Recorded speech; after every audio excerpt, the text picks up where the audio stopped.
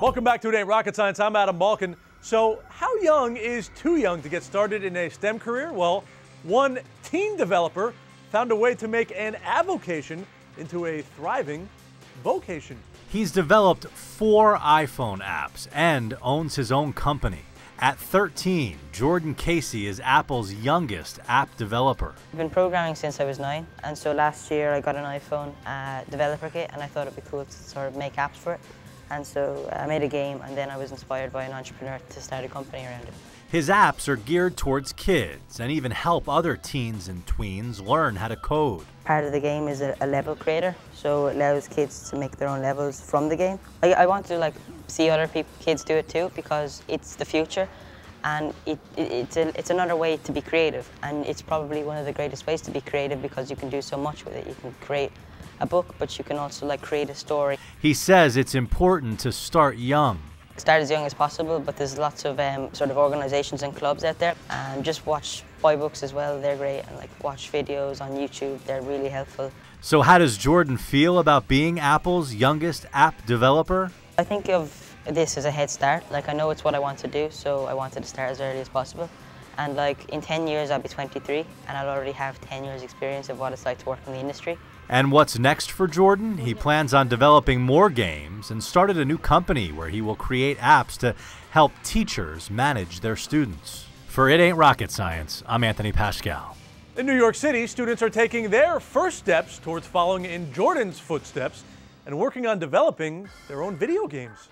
It's no surprise that teens love to play video games, but these teens are taking their love for games to a whole new level. They spent the past 6 weeks learning the basics of programming, and some worked on coding their own games. I like having the ability to kind of create things from scratch. I love seeing the outcomes of what you did, basically in pure HTML. Well, you could write anything, and then seeing the outcome, it just makes you feel proud. The program is organized by Code Now, which aims to get young people educated and interested in coding and puts emphasis on reaching girls, minorities, and other groups that are underrepresented in the tech industry.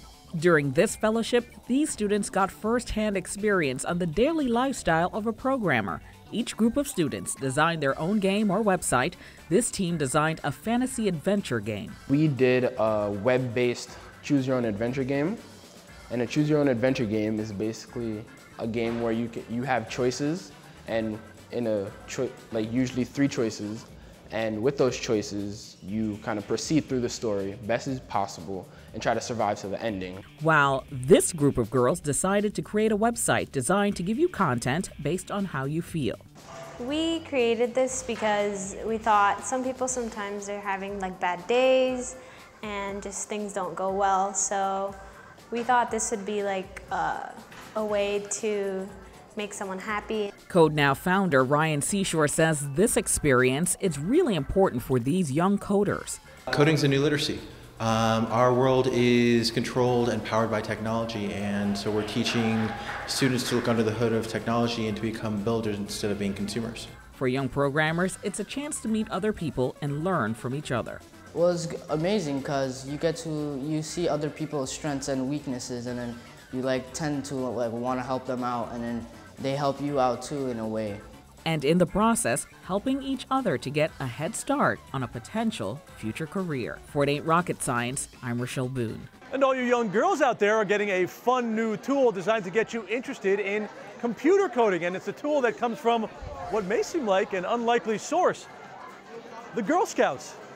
When you think of the Girl Scouts, you likely think of these or these. Now, though, you may want to add these to that thought process. The Girl Scouts are teaming up with Dell to draw young girls into the world of computer coding through video games in a new initiative called Game On, Girls and Technology. We realize although we're over 100 years old, we have to stay relevant for girls and families. And so, of course, girls are using technology on a daily basis, and we want to ensure that we're here to support them in that activity. For girls and boys, game applications are something they use every day. But for girls, we want them to understand there's a whole science behind it, technology, and even some engineering and some math. At the Game On website, girls jump in and create their own video games featuring mostly girls as the lead characters.